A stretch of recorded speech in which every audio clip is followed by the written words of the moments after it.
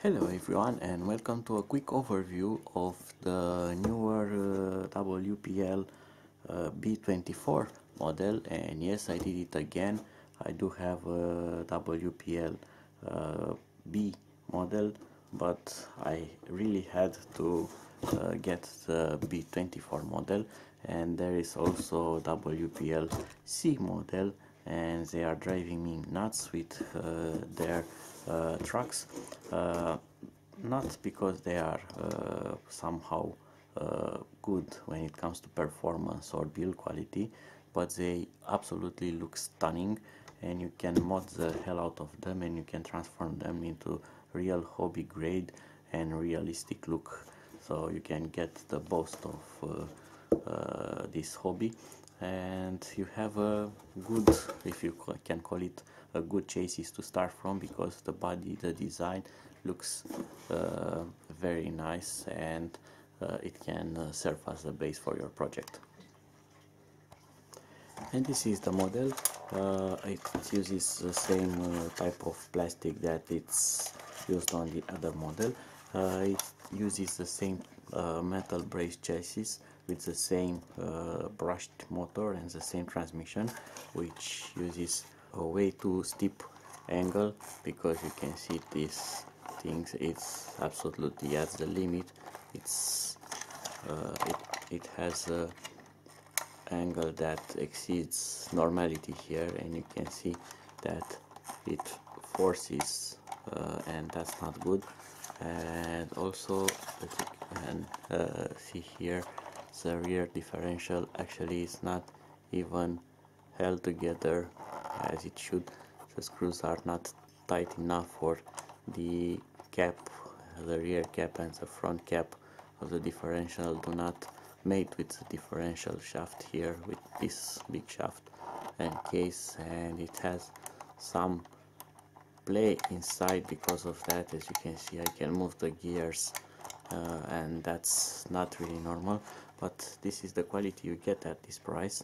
You actually buy the design of the car, not the quality of the car, and this must really be modded to get it into good shape and need some attention. So let's see, the battery should be under here, and the cabin will go like that, like on some real trucks. And of course it uses NiCad battery, a 6-volt NiCad battery, 700 milliamps, that sits on this tray here. And inside you do get a nice interior, which somehow came off its normal place because it was pushed by the battery or something like that, so I need to sort that out. And the spare tire here, it's a real spare tire, it's not a design spare tire. That is nice. Also you get the motor wire going through here that can be caught in the transmission shaft, in the prop shaft.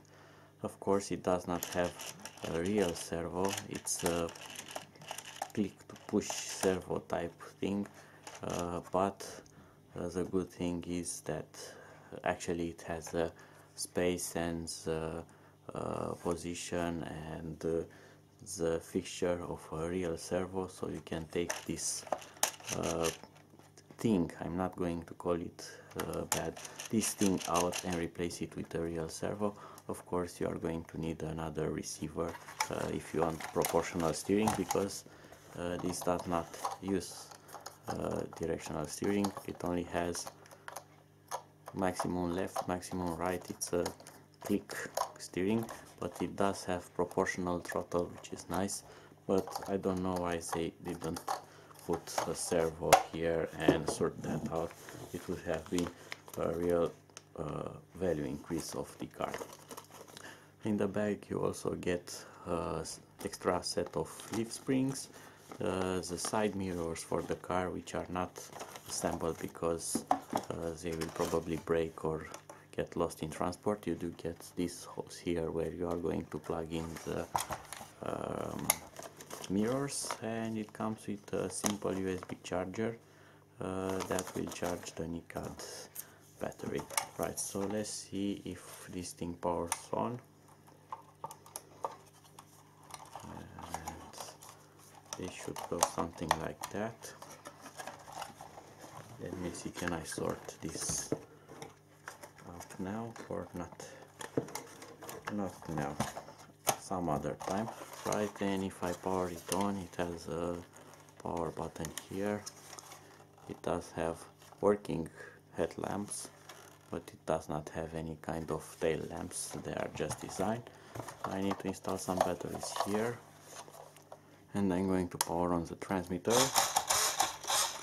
And there is that incredible noisy motor for steering, and when it's on full lock it actually does more sound, not sound, noise than the running motor.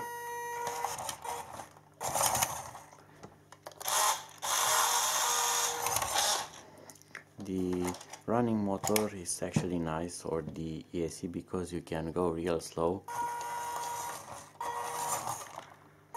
You have very good control for throttle, and it has very good precision. You can go slow or fast, but the steering is killing me only with its noise.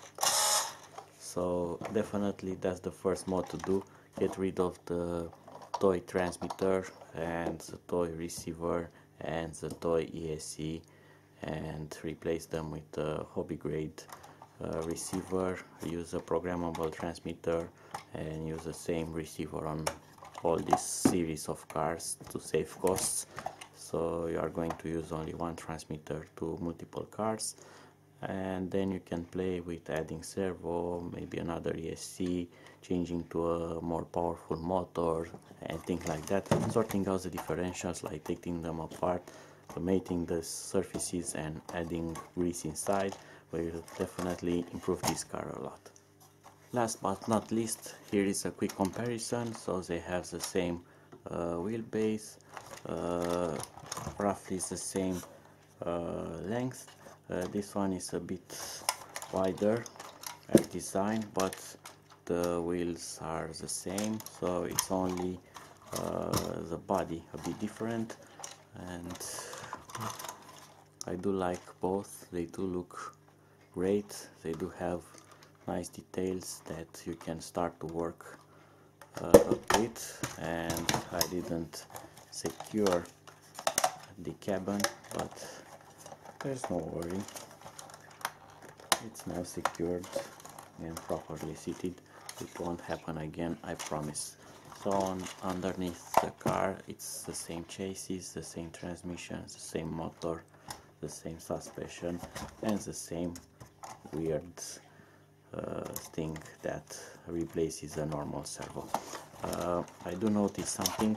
This one is taller and has a bit more travel to the suspension, while this one is stiffer and has less travel, although the suspension is the same. Probably it's related to the weight of the product. This one weighs a bit more than this one, but that's actually the same car. It's only the plastic that weighs.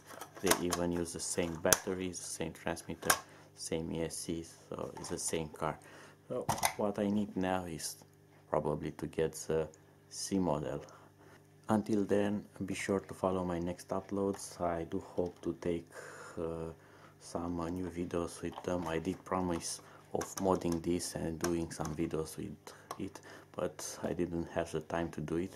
Now with having two of these, maybe I will start modding at least one of them to add the servo and to show you what things can be done on a tight budget and quickly without throwing yourself into too many trouble or spending too much. Until then, bye bye.